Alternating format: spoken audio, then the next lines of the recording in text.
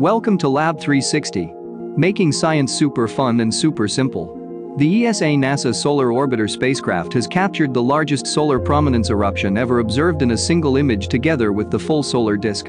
Solar prominences are large structures of tangled magnetic field lines that keep dense concentrations of solar plasma suspended above the sun's surface, sometimes taking the form of arching loops.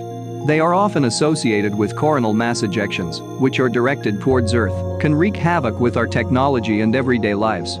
This latest event took place on February 15, 2022, and extended millions of kilometers into space. The coronal mass ejection was not directed at Earth.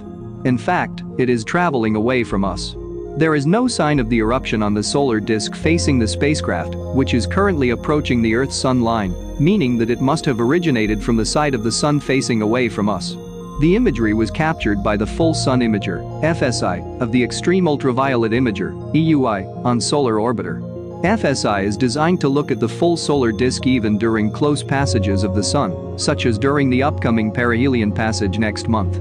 At the closest approach on March 26, which will see the spacecraft pass within about 0.3 times the Sun-Earth distance, the sun will fill a much larger portion of the telescope's field of view. Right now, there is still a lot of viewing margin around the disk, enabling stunning detail to be captured by FSI out to about 3.5 million kilometers, equivalent to 5 times the radius of the sun. Other space telescopes such as the ESA NASA SOHO satellite frequently see solar activity like this, but either closer to the sun or further out by means of an occulter, which blocks out the glare of the sun's disk to enable detailed imagery of the corona itself.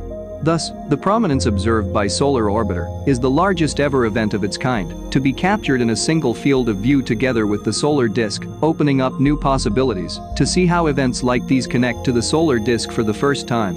At the same time, SOHO can provide complementary views to even larger distances. And while this event did not send a blast of deadly particles towards Earth, it is an important reminder of the unpredictable nature of the sun and the importance of understanding and monitoring its behavior. Together with ESA's future dedicated space weather mission Vigil, which will provide unique views of events like these, we can better protect our home planet from the sun's violent outbursts. Do you guys think Earth dodged a bullet? Let's discuss it in the comments. Meanwhile, to know more about NASA and other world space missions, subscribe to Lab 360 and hit the bell icon so that you never miss a video. A powerful solar flare has been traveling through space, and it will arrive at planet Earth on Wednesday, which may trigger a geomagnetic storm. This comes just a week after a similar moderate geomagnetic storm was triggered by the powerful eruptions hurtled by the sun towards the Earth.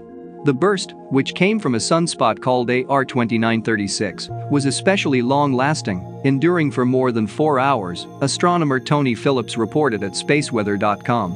The forecast is based on the data collected by the Solar and Heliospheric Observatory mission's Large-Angle and Spectrometric Coronagraph. The Center of Excellence in Space Sciences said that a filament eruption was observed on the sun south of the disk center on February 6, 2022. The eruption was recorded by the Solar and Heliospheric Observatory, SOHO, mission's Large-Angle and Spectrometric Coronagraph, LASCO, said SES. SOHO is a joint mission by NASA and the European Space Agency launched in 1995 to study the sun. It routinely identifies the coronal mass ejections. The SES further said that the Earth will be impacted by the moderate geomagnetic storm in the range 451 to 615 km per second from February 9, 5:48 UT to February 10, 9:53 UT. What is a solar flare? A solar flare is an intense eruption of electromagnetic radiation in the sun's atmosphere. Flares occur in active regions and are often, but not always, accompanied by coronal mass ejections, solar particle events, and other solar phenomena. CMEs can dramatically change Earth's magnetic field, which can cause power grids to fail as equipment is affected or destroyed. As we continue to fight the effects of the worldwide COVID-19 pandemic, businesses increasingly rely on digital solutions and communications networks. But what if those systems were taken out by nature? There's a real risk that a geomagnetic storm triggered by a burst of solar energy could overwhelm our power grids, shutting down cell towers and crippling worldwide communications.